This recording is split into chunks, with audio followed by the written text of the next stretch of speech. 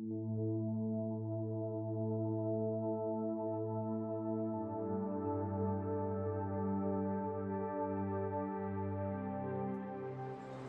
hope that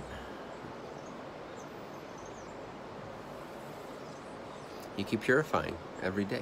Keep clarifying that which you are every day. Keep filtering it out from everything that you're not. And that actually brings me to the topic I kind of wanted to share with you, which is separation as a way into unity. I'm talking not about politics or anything. I'm talking about a direct spiritual path, a practice.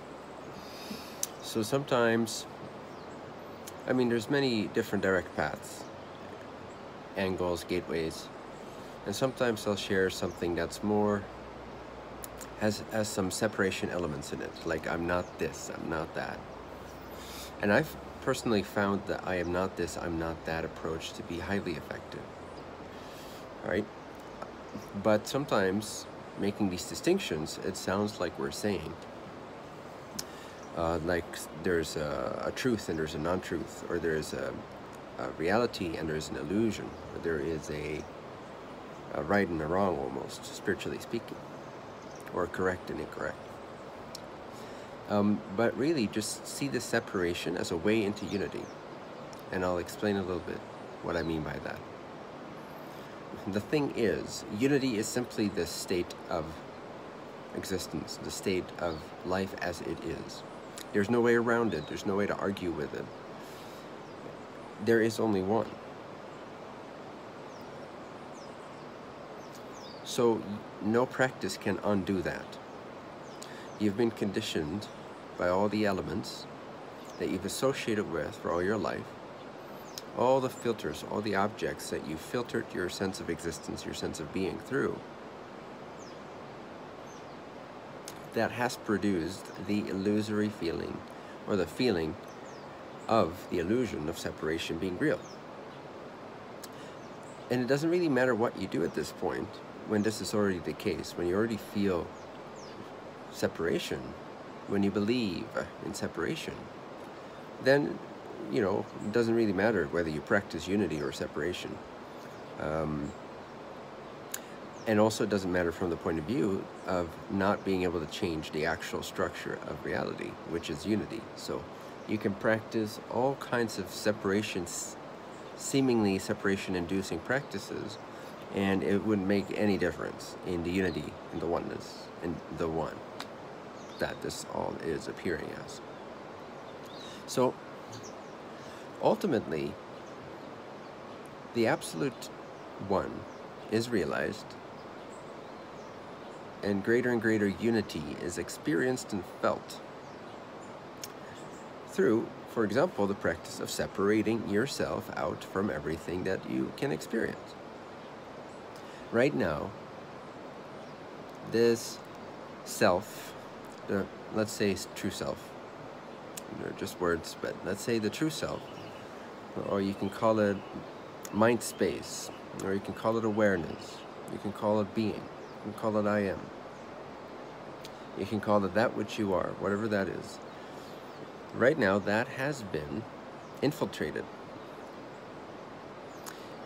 It has collapsed itself around form, and form exists within the dream of imagination, within labels, within concepts, within descriptions. It has therefore spatial elements, temporal elements. And because the true self, which is absolute, one, formless, infinite, indescribable, free, freer than space, but in some senses it's like space, but it's even freer than space itself. You are even freer than space itself. That which you are, total unity, has been infiltrated by thoughts, sense perceptions, stories, names, filters, spatial and temporal realities or dimensional experiences.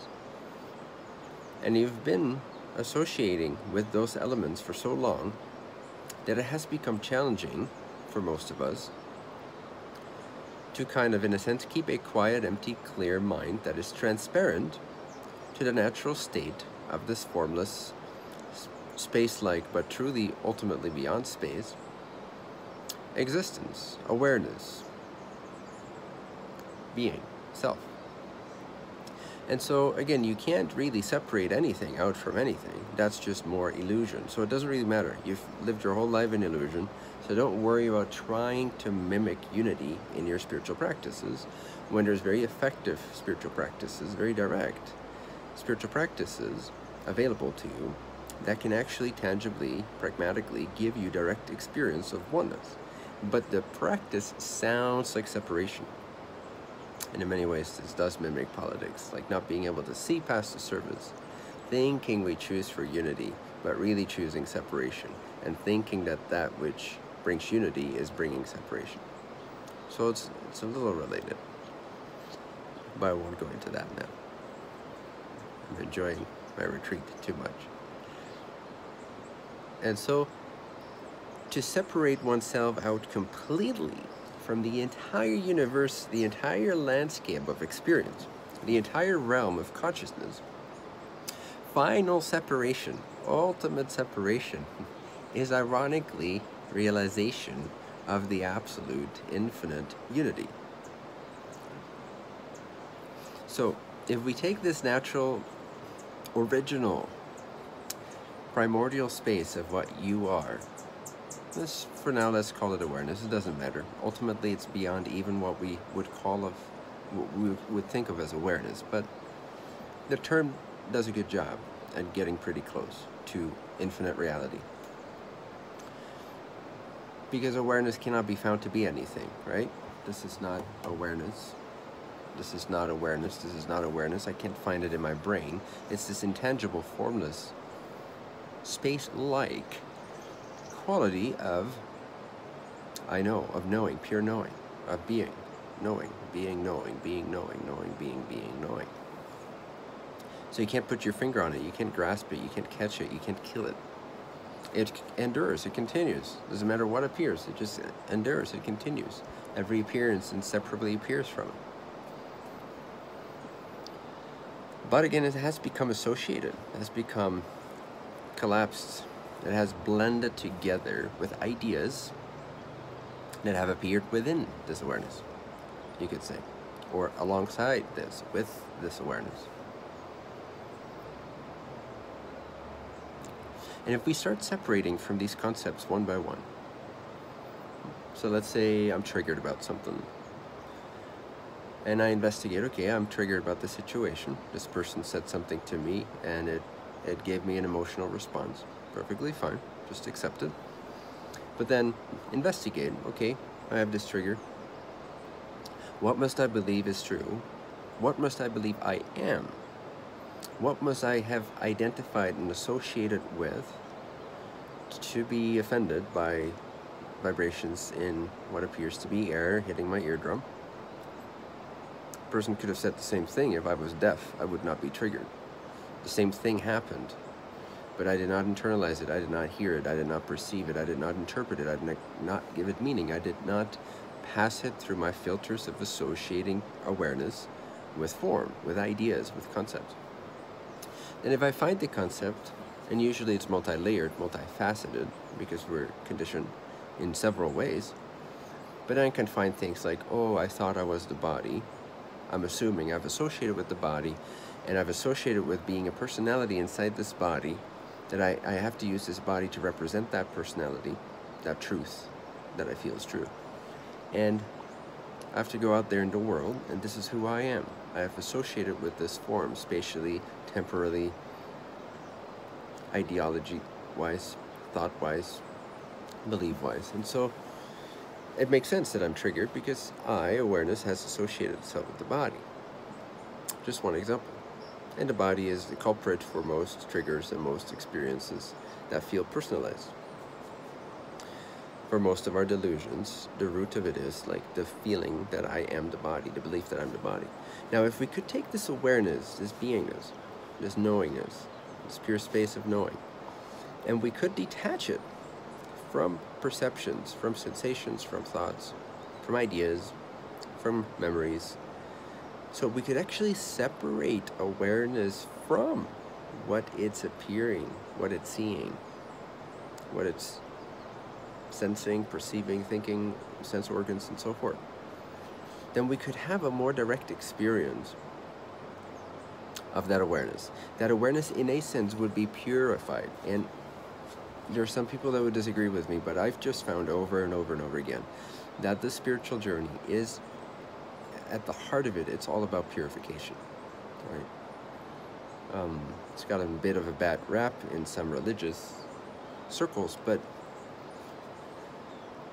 really it is about purification, because what you are is already complete, all right? And so in a sense, we never ever truly attain anything new.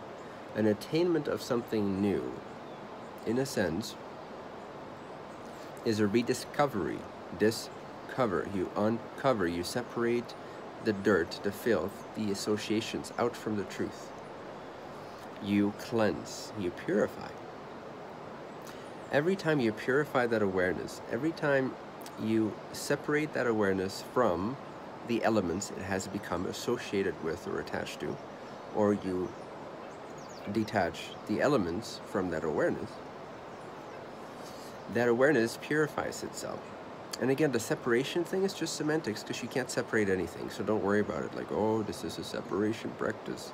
We're everything. Yes, you are, but you can't realize that from the point of view of being the body. You just can't. Or the point of view of being a person. You just can't. You got to go beyond. You got to go beyond the mind stuff. And one of the most effective, direct ways, pragmatic ways to do that is to separate yourself from everything. Don't make this into a, it's not a philosophy. It's not a philosophical stance to take towards life and the people that you meet and the jobs that you do and your duties and honors. It's just a practice. So it's not about thinking in terms of separation. It's about distinguishing, making distinction, clear distinction, discerning between what you are and what you're not. Oh, but aren't we everything? Yes, but if you take the route of I'm not this, and I'm not this, and I'm not this, and I'm not this, you can very quickly, arguably most directly, most fast, realize unity. So separating your true self from your false self is actually a way into unity. Because again, unity is not something that you will create. It's not an experience that you're going to one day have. It's the nature of things. It's the substratum of things, if you will. It's just the isness of things. You can't undo it. It doesn't matter what you think. You can have a million separation thoughts and feelings every single minute for the rest of your life, and it would not put a single change or dent in absolute, infinite, unified, one reality. So it doesn't matter what you do, you see, in terms of spiritual practice. Like, you can't separate. So try to separate that essence, the essential primordial knowingness, that super, super, super subtle, ultimately becomes experientially, becomes subtler and subtler and subtler and subtler and subtler and subtler, and every time you think it's the subtlest, subtler. So if you keep going subtler, you continue to purify. You become subtler, you become pure. Your awareness starts to purify itself.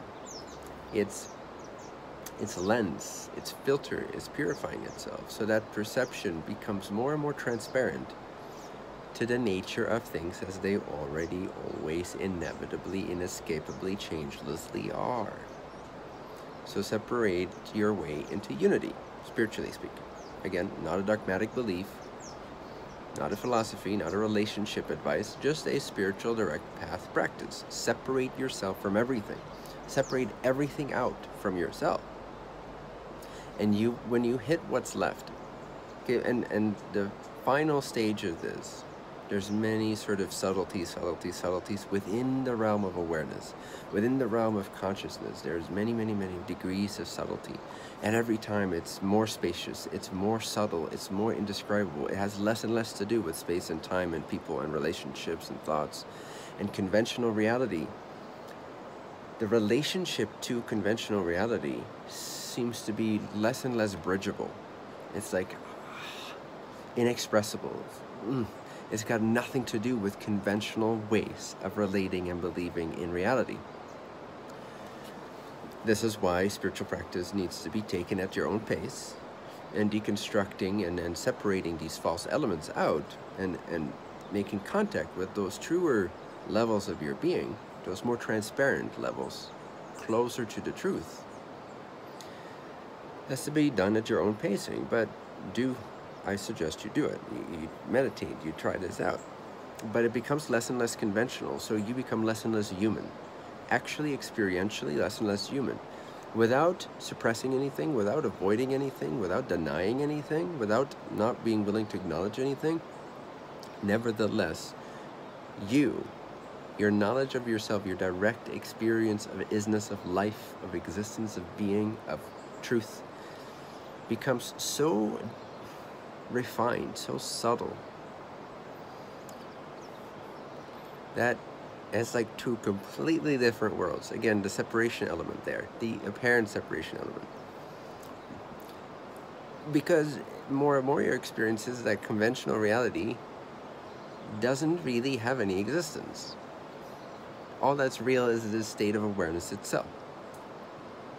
And it has many states and flavors and changes and nuances and ways in which it can experience itself, and filters and subtleties and levels up to a certain point. The highest level has no levels. Ironically, it's the highest level, but it has no levels.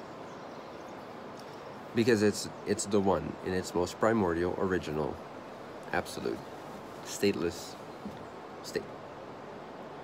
And you can get there by separating yourself out in your spiritual inquiry, your meditation, your contemplation, from everything that you can perceive. What typically happens initially when we start to inquire and we realize that, oh, I'm not this perception, I'm also not this perception, I'm also not this thought, I am also not this emotion. I have the emotion, nothing wrong with it, but it's not what I am. It's just what appears. It's just part of the canvas of life. Again, totally allowed, totally accepted, nothing to push it. We don't have to push anything away for spiritual practice. Separating yourself has nothing to do with not experiencing certain things. So you can have a raging emotional state. You can have a raging trigger come up and still separate yourself from that trigger without denying the trigger. So actually, by separating yourself from the trigger, you can allow the trigger to be as it is. So it's also a more holistic path in most ways, even though it sounds to the service-minded people like a practice of separation, like a philosophy of separation. It's not. Look beyond the service of separation, both in politics and in spiritual practice, and your thoughts and your emotions and your perceptions. So, where was I? Where am I?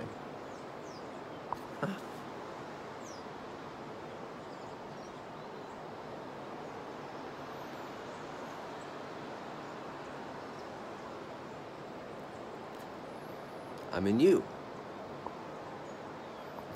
Anyway, when we separate ourselves, it's like we drop into a deeper space every time. So you're automatically, right now, you're assuming something is true.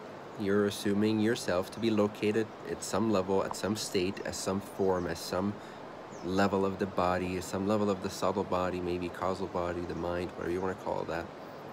And so at a certain level, you are identified with a particular position or filter. If you can notice that, it's like a background assumption, like, oh, I'm right here, I'm sitting right here and I have these things to do today. That can be in the back of your mind. That can be a subconscious feeling of identification. Take a deep breath. Notice the subtle tension that's always available to you in the background because of identification, because of associating that pure space of consciousness that cannot be described in its subtlest levels, which transcends space and time and form and objects and people, and realize that that consciousness exists almost as if on its own, free of form. Again, you can't undo reality, so it doesn't matter what you visualize or imagine here. as long as it's effective, and this is effective. So you separate that true self out from every other perception, meaning you recognize it as it is, and you allow everything that you're associated with to be not that, not that, not that. Let it drop out of the space, or you drop into a deeper space, however you want to sort of feel into this viscerally. And every time you go subtler, subtler, it's even beyond this. But I still have this edginess, this sensation over here of location, or this or that. And you drop that too. Every time you drop something, that original essence, that original space-like, but beyond space, quality of knowingness, pure knowingness, awareness, subtle, nuanced, delicate, pristine awareness, blue sky-like awareness, begins to know itself more directly, more purely, without filters, less and less filters. And so your experience becomes super subtle. And that's purification, subtlification, making yourself more subtle again. Okay, so what happens as you drop deeper and deeper and deeper, at some point there is this sense of oneness. As in, it's almost like you're hitting sort of a threshold, like a wall, like a basin, like the edge of the bathtub, or like the ground of the lake. It's like you become the whole container, the whole cauldron, the whole holding space for the entire energy of existence. Doesn't necessarily mean you're experiencing other planets and all points of view and all that stuff. That's just imagination. It just means that experientially, intuitively, directly, you are feeling, you're contacting the essential state of illusion, the essential state of being, where it's just awareness, beingness, being aware. And it's like this very subtle space-like radiant essence that you somehow know at that level of subtlety, when it's been purified from this and that and this and that and this and that perception and this and that belief and this and that thought and this and that distortion, and you just enter into this super, super subtle, unconventional, beyond conventional realities, pure space of being, of God, really. This is where you feel like, I'm actually resonating, I'm vibing with God right now. And as I deepen it, you begin to realize, wait a second, I am inseparable. I am that God. So again, separate your way into unity. So, but then even this oneness can be separated from. So this oneness, beingness, awareness, if you manage to separate yourself from that entirety, that landscape, then what could possibly be left? Because you see, you're still looking at awareness. Pure awareness, even though it feels like it is just awareness itself, you're still looking at it. You're looking at God. You're looking at the essential substratum, the essential radiance which makes up everything that can possibly ever appear or appear to be. The entire beingness, which is aware, which is pure space-like knowingness. Yes, it's non-separate. It's non-dual awareness. Before that, prior to that, you are still looking at that. So you're not even the universe. So separate yourself from the entire universe of pure consciousness.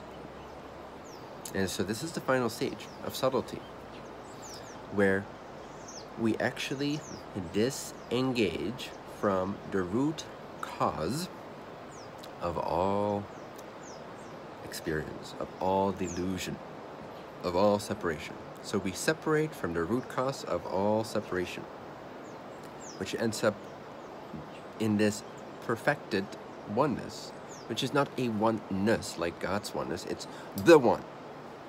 Before oneness, before, whoa, I'm everything. You're not nothing, but the reality cannot be described as nothing. but you're not everything. What you are is not everything, or beyond everythingness. Right? So the subtler we become, boom, boom, boom, give things away, surrender, surrender, surrender. Oh, still feeling a perception, still feeling that sensation, give it away. Whoa. And we start to transcend space and time and location. And it's this intuitive, instinctive knowingness. You could call it a feeling, but it's not really a feeling. It's a knowingness, it's a direct knowingness. It's subtle, it's unconventional. You can't talk to this with people. You can't talk about this to people. You know, this is not a morning breakfast sandwich conversation. You can't relate it to, and it's got nothing to do with conventional reality already, not even at the absolute level. Before the absolute level, what you are has no relationship. It cannot be bridged to conventional reality, to imagination, because conventional reality is nothing but imagination and agreements and thoughts and concepts. How could any of that ever affect or touch what you are, which is this pure, primordially, already pure space of awareness? And beyond that is the absolute infinite reality. Awareness is its first manifestation, its first expression, its first breath.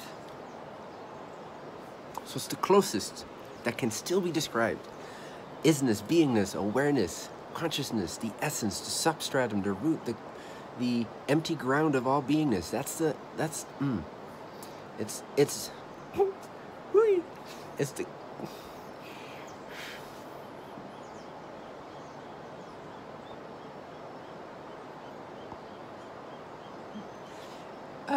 It's the subtlest that can still be hinted at, and the descriptions don't do it justice, okay? God awareness, that subtlety of you, it's you awareness. That subtlety of awareness of you, which is already primordially pure, but you have to still purify it by separating from all the delusions. And then you see that it was already pure. Then you realize, like, it's not a new thing. It's always been the case. It's always been the state of things.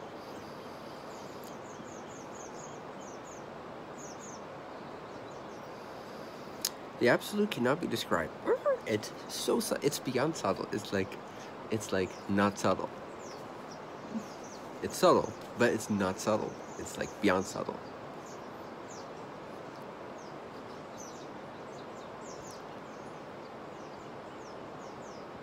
It's freer than space itself. It's much freer. By a lot. You know, actually the best word for you, for what you absolutely are, the best word is not a term that points to a thing or a state. The best word is freedom. What does freedom look like? Can you find freedom? Can you, like, put it in your pocket? Can you give it to somebody else? True freedom, can it be taken away? Can anything touch it? Can it be grasped? Can it be scratched? Can it be dented? Can it be harmed? Can you put a flaw in freedom? If so, it becomes non-freedom. It becomes a distortion. It becomes an illusion. But ultimate freedom, freedom itself, cannot be reduced to a thing. And it's also a matching term because really the fragrance that is released experientially when you go beyond experiences is that of utter freedom, unspeakable freedom. The subtlest of the subtlest, the subtler you go, the freer you are from conventional reality. In other words, delusion, non-existent ideas.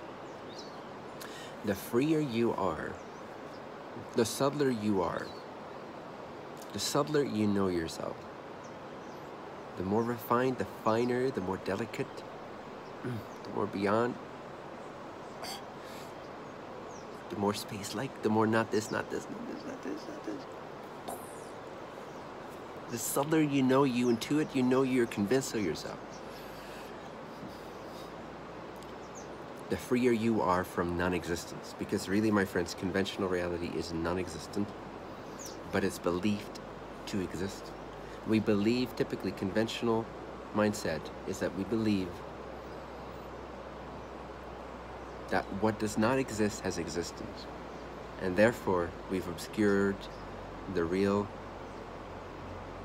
reality, and therefore freedom. Same thing. Reality is freedom. Freedom itself is what is real. Freedom is reality. Suffering is illusion, is non-existence.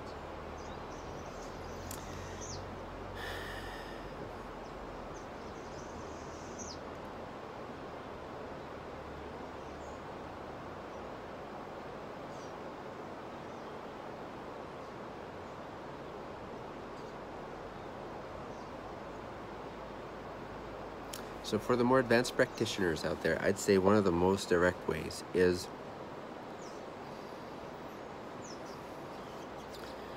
to maintain, in your meditation or your contemplation, your inquiry, maintain that subtle awareness of the substratum of all that is, meaning the container which nothing escapes. There's not a single experience that could ever appear separate from, apart from that consciousness, that I amness, that root delusion, that root radiance, that root prime radiant. Everything, like there's not a single perception that exists apart from the knower, outside of the knower, without the knower. You've never known anything without the knower, except the absolute, or nothingness. If you're still in delusion, you'll call it nothingness. Sometimes I call it nothingness as a pointer, but it cannot be nothingness. Nothingness is not a thing. As Ra says, the dissolution into nothingness is the dissolution into unity, for there is no nothingness.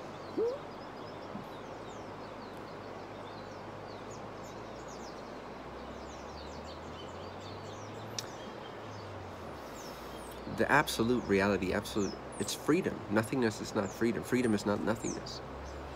The absolute source reality is not nothing.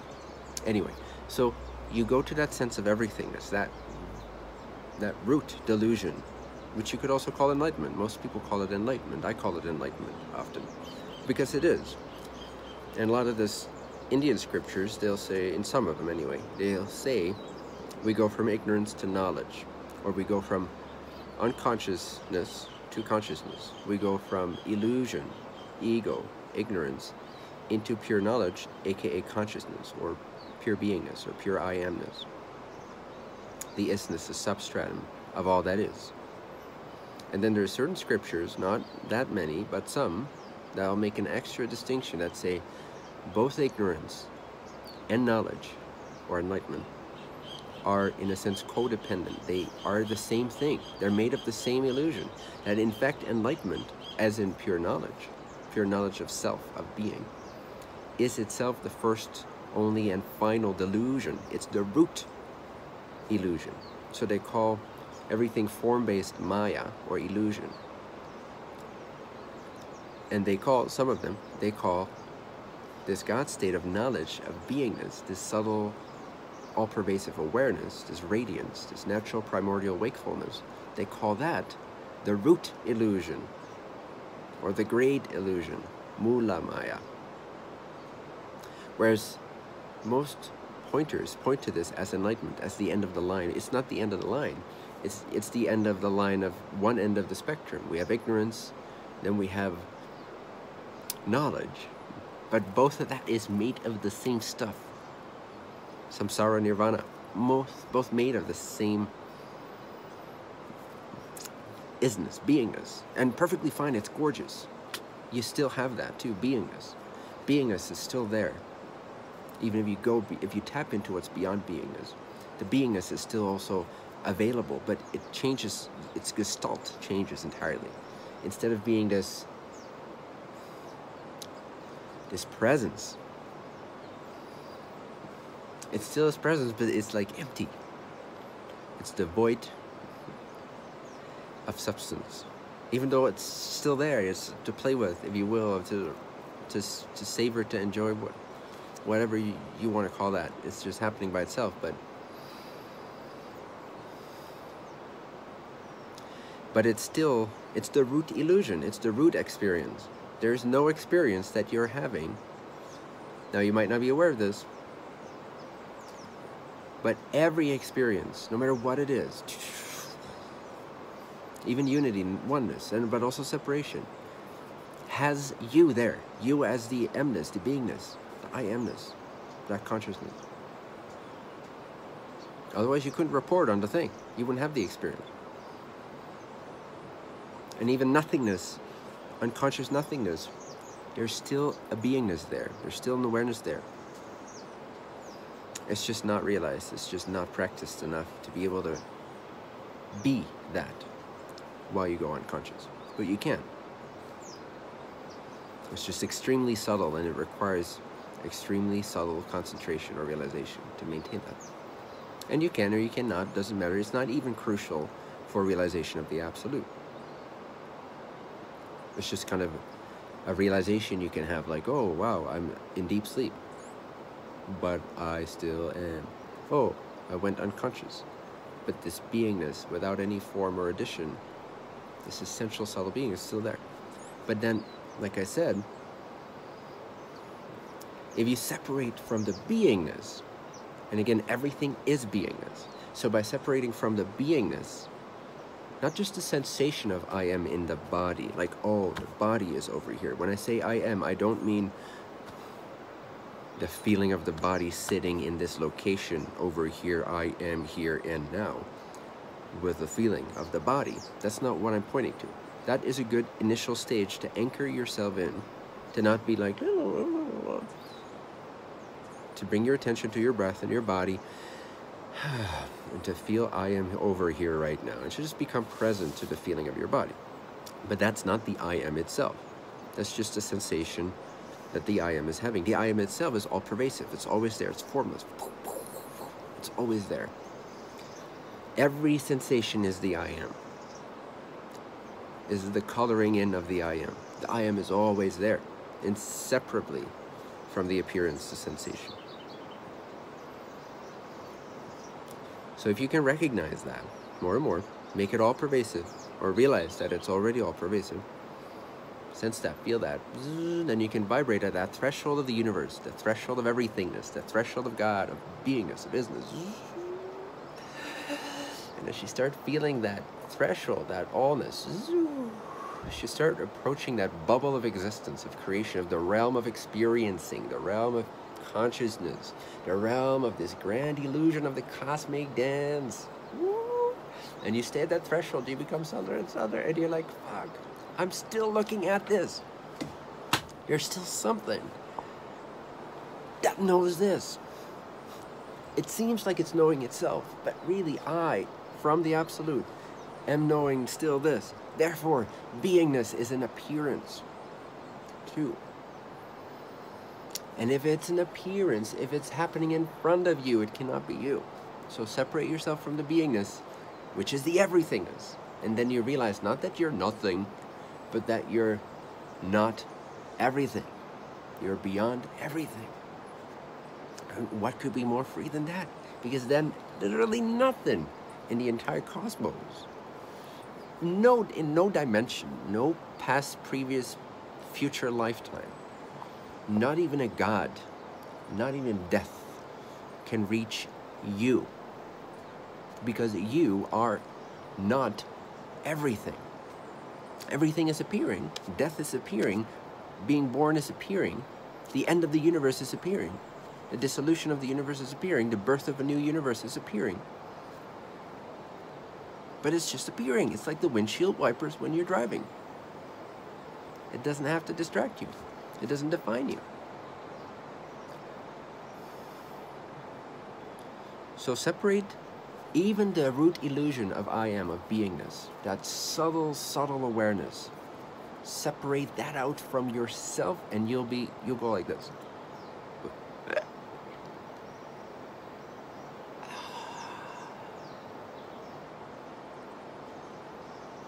What the actual fuck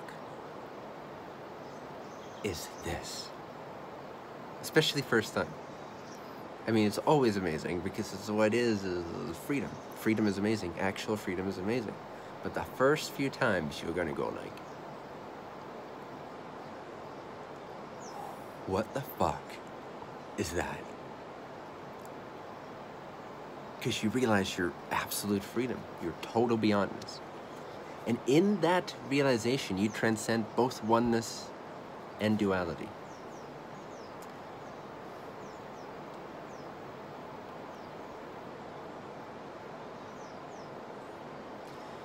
Now realize all this is the direct path, it's the enlightenment path. I don't tend to speak so much anymore about the empowerment path, but I still value it at a relative level. I can still see its value, especially for the collective. I may decide to shoot a second season of the Mirror Talks podcast, where we'll probably continue to combine these topics. And I just wanted to tune in, send you some love from freedom, and remind you of your own freedom, your own ingraspability,